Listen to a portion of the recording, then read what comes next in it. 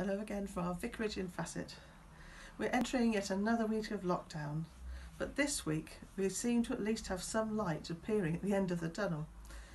The death rates of this awful virus are coming down, and the government are hinting that better times are coming. Although coming out of lockdown might be slow, but at least now it's a real possibility soon. And this week there have been some really good things to celebrate. I think most of the country celebrated with the now Colonel Tom Moore as he reached his 100th birthday, having raised over £32 million the NHS. Really incredible. He was so humble as he watched his RAF fly past and received an amazing cake and celebrated his #1 in the UK singles charts. But his first thought was to thank everyone else and to tell everyone that they were magnificent. Also, we've seen our Prime Minister return to government after his near-death experience with the virus, and he can now celebrate the birth of his new baby.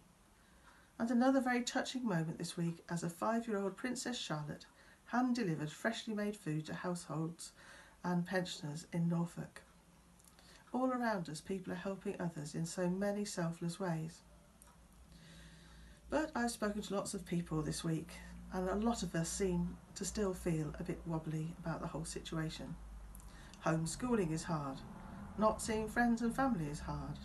Worrying about jobs is hard. Worrying about paying bills is hard. Being isolated and alone is hard.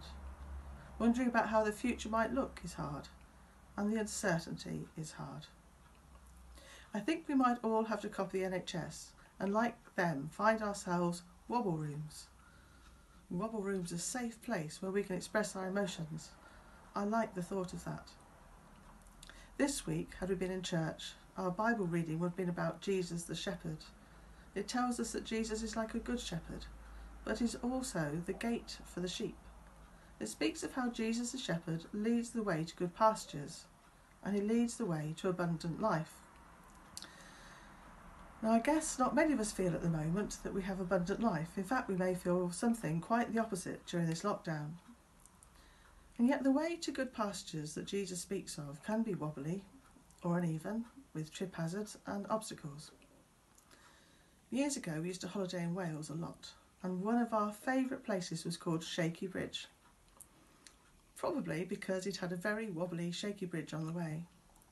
We used to take our dogs and after parking went over the wobbly bridge, over some very bumpy ground, often very boggy and uneven, picking our way through the cowpats and other obstacles.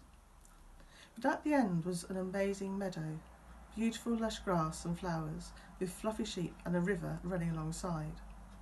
We loved it, the dogs loved it, and they usually had a lovely swim, and it was well worth the bumpy, difficult walk there and back. Life isn't always easy.